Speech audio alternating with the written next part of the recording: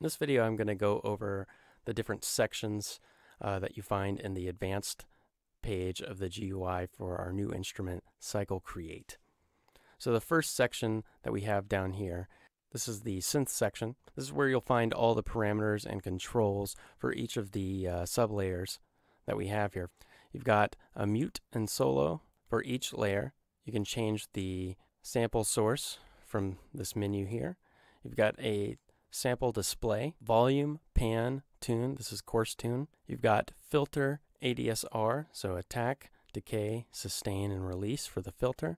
Below that you have filter controls, so you have different filter types.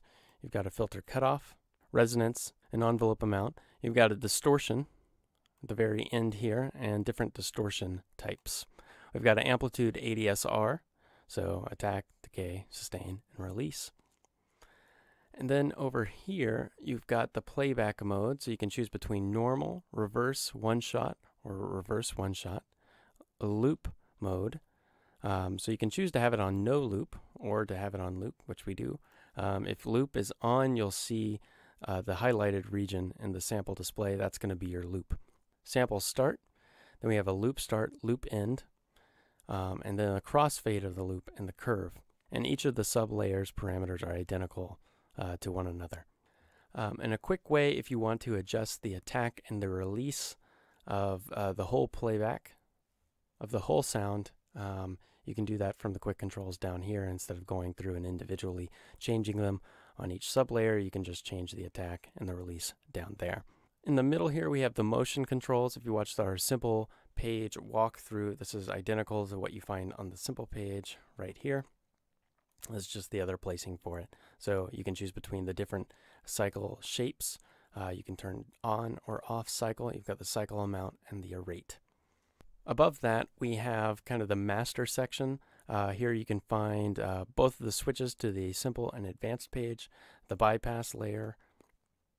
You've got the polyphonic settings, volume, main volume meter, octave, coarse tune, fine tune, and key follow. To the right of that, you have the low pass filter and the high pass filter. Then we have the amplitude velocity control. And then we have filter velocity control. And down here, right here, we have the unison. You can add up to 8 detunable voices to the sound. And lastly, over here, we have the modulation. We have a mod wheel and an aftertouch. You can turn those on or off. You've got the amount and the destination. Now I'm going to move to the effects section. You've got plenty of different effects here. You can navigate through them by these tabs up here, and you'll know if you're on the tab if to the left of the tab it is highlighted.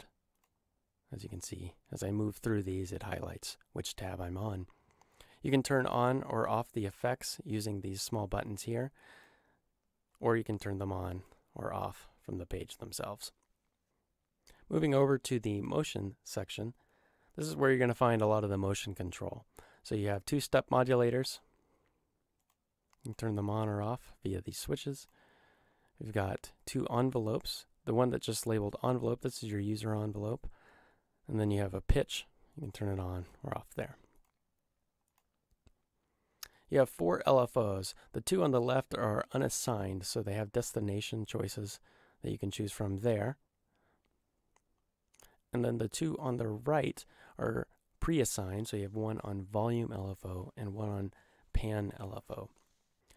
Now, everything except for the pan LFO is attached to this motion control knob down here. So if you have everything on and it's pulsing, maybe it's adding some movement depending on the destination choice there. You can choose the degree of motion it adds to the sound with this motion knob down here. Now that's going to control pretty much everything, like I said, except for the pan LFO right there. Then last we have an X and Y section. These are assigned to the main low pass and the main high pass. As I move this around, if you look to the main section, you can see the knobs corresponding with the movement. This is just another way to control the low pass and high pass filters. So that's a quick walkthrough of CRE8 and the other pages and parameters that are offered in it.